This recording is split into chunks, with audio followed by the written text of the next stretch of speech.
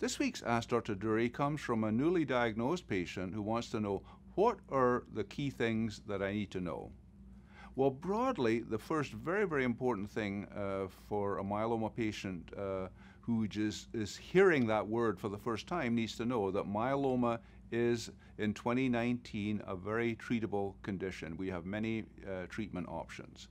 And with the options that we have available, one can expect for a majority of the patients that there would be an outcome of 5 to 10 years or even better with most of the standard approaches without even considering some of the newer options.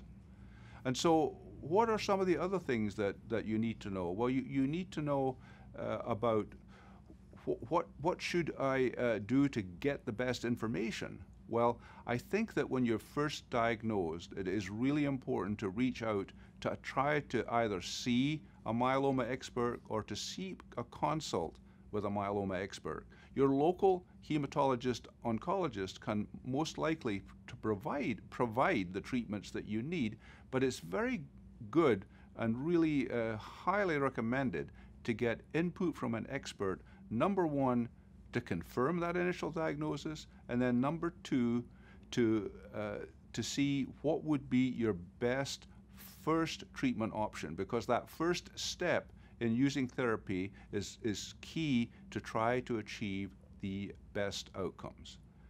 Another thing that can be frightening for patients who are first diagnosed is the thought of having to undergo an autologous stem cell transplant. And in this case, there is some good news where we now realize that if patients have an excellent response with some of the newer combinations that we have available, we may not need to use autologous stem cell transplant as a routine option. And so I think that this is really great news.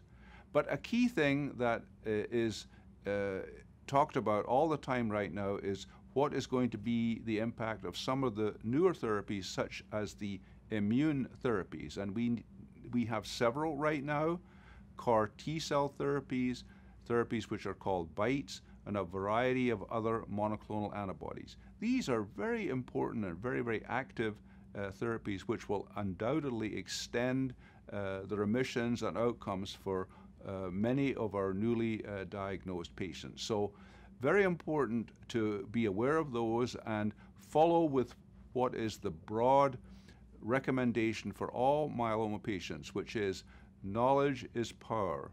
Through the International Myeloma Foundation, we strongly recommend that you become as informed as possible about the disease, the diagnosis, the testing, and the treatment options, so that you can have access to the best options.